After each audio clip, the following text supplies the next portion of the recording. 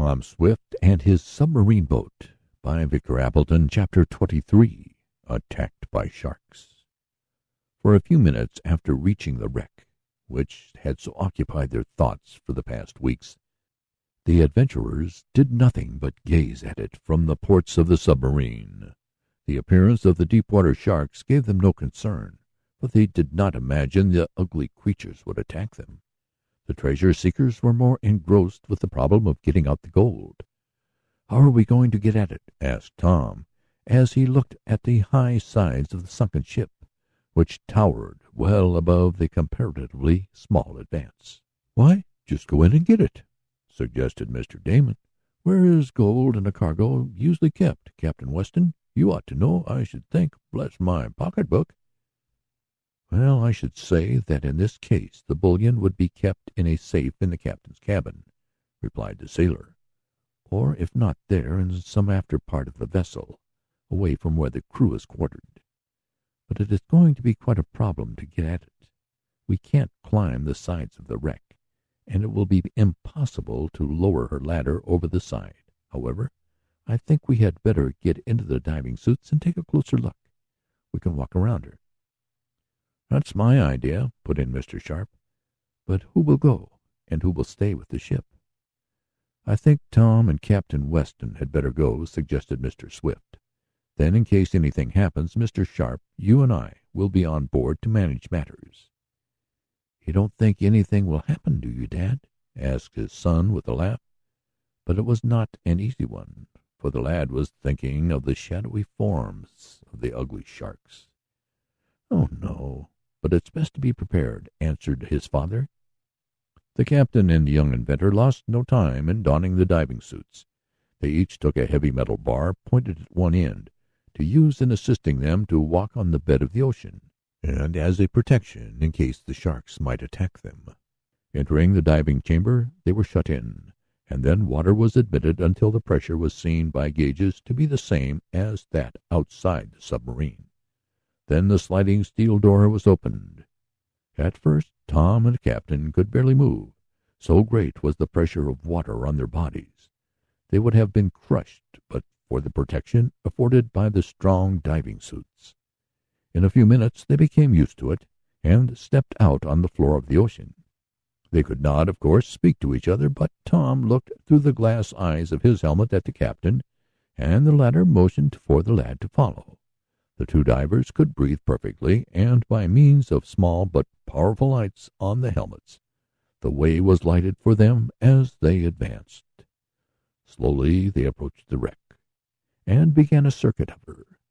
They could see several places where the pressure of the water and the strain of the storm in which she had foundered had opened the plates of the ship, but in no case were the openings large enough to admit a person.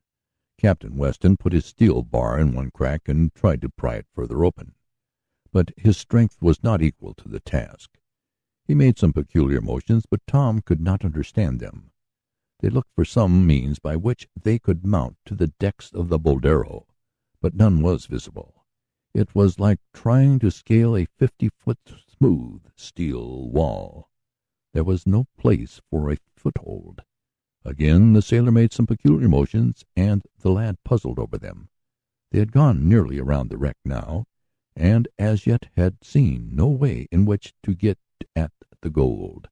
As they passed around the bow, which was in a deep shadow from a great rock, they caught sight of the submarine lying a short distance away. Light streamed from Minnie Hall's eyes, and Tom felt a sense of security as he looked at her. For it was lonesome enough in that great depth of water, unable to speak to his companion, who was a few feet in advance. Suddenly there was a swirling of the water, and Tom was nearly thrown off his feet by the rush of some great body. A long black shadow passed over his head, and an instant later he saw the form of a great shark, launched at Captain Weston. The lad involuntarily cried in alarm, but the result was surprising. He was nearly deafened by his own voice, confined as the sound was in the helmet he wore, but the sailor, too, had felt the movement of the water, and turned just in time. He thrust upward with his pointed bar, but he missed the stroke, and Tom, a moment later, saw the great fish turn over so that its mouth, which is far underneath its snout, could take in the queer shape which the shark evidently thought was a choice morsel. The big fish did actually get the helmet of Captain Weston inside its jaws, but probably it would have found it impossible to crush the strong steel. Still, it might have sprung the joints, and water would have entered, which would have been as fatal as though the sailor had been swallowed by the shark. Tom realized this, and moving as fast as he could through the water, he came up behind the monster and drove his steel bar deep into it. The sea was crimson with blood, and the savage creature, opening its mouth, let go of the captain. It turned on Tom, who again harpooned it. Then the fish darted off and began a wild flurry, for it was dying. The rush of water nearly threw Tom off his feet, but he managed to make his way over to his friend and assist him to rise. A confident look from the sailor showed the lad that Captain Weston was uninjured, though he must have been frightened. As the two turned to make their way back to the submarine, the waters about them seemed alive with the horrible monsters. It needed but a glance to show what they were. Sharks. Scores of them, long black ones with their ugly undershot mouths.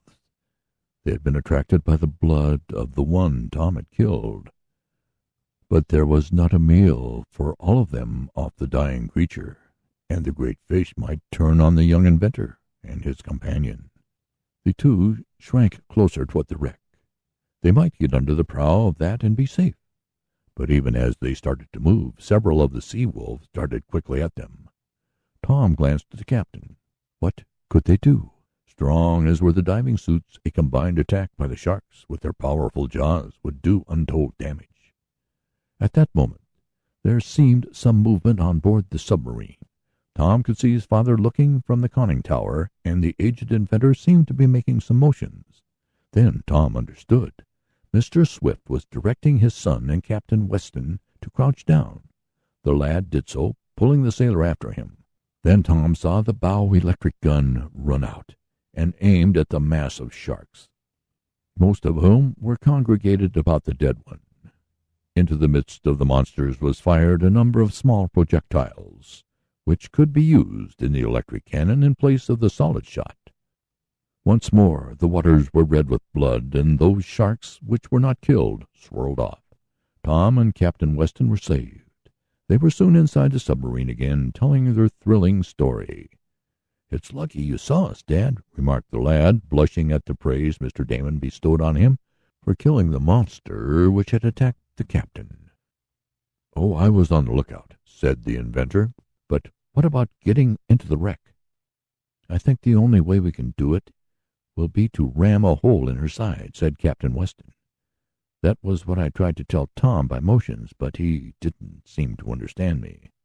"No," replied the lad, who was still a little nervous from his recent experience. "I thought you meant for us to turn it over, bottom side up," and he laughed. "Bless my gizzard, just like a shark," commented Mr. Damon. "Please don't mention them," begged Tom. "I hope we don't see any more of them." "Oh, I fancy they have been driven far enough away from this neighborhood now," commented the captain. "But now about the wreck. We may be able to approach it from above. Suppose we try to lower the submarine on it. That will save ripping it open." This was tried a little later, but would not work. There were strong currents sweeping over the top of the Boldero, caused by a submerged reef near which she had settled. It was a delicate task to sink the submarine on her decks, and with the deep water swirling about was found to be impossible, even with the use of the electric plates and the auxiliary screws.